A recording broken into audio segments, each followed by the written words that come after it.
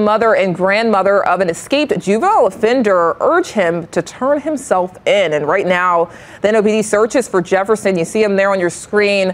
Officers say he pointed a gun at a woman in New Orleans East and threatened to shoot. Chris Joseph has more on the teen who escaped in March. You watching your grandma call? That's him. That's Kai. Kai Jefferson's mother and grandmother say he's a good kid who made bad choices along the way. They admit he's been involved in auto burglaries, but say he wouldn't threaten someone at gunpoint. I just don't want them to think he's a monster. But the NOPD announced Monday they're looking for Jefferson and said he's also an Office of Juvenile Justice escapee. Jefferson's family confirms he ran away from the Boys Town halfway house in Gretna in March because he was concerned for his well-being. But as a child, he's scared. We've reached out to the Boys Town and Jefferson Parish Sheriff's Office for more information on that allegation. The family says they don't know where he is and says the OJJ has done little to find Jefferson the last 9 months. But now the search is on, and they say the U.S. Marshals came to their homes. If Kai were listening right now and you could speak to him, what would you tell him? I would say, Kai, turn yourself in, baby.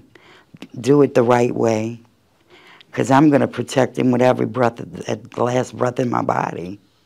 That's my gift from God. I really want to feed my child and stuff, and he's just out here. The OJJ says a warrant for Jefferson's recapture was issued on March 14th. While the JPSO did report Jefferson as a runaway earlier this year, we don't know if that information was released on March 13th or after the warrant was issued. Neither the OJJ nor the JPSO announced his escape, and both have cited a juvenile information law. That is a compelling need to tell the public. And if I'm mistaken about that, then the legislature should clean it up, I think, and it should be a compelling interest.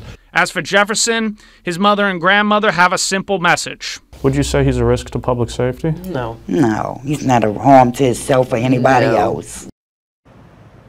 And that was Chris Joseph reporting. We did reach out to the JPSO about what it knew about Jefferson in March. And once we hear back, we will let you know.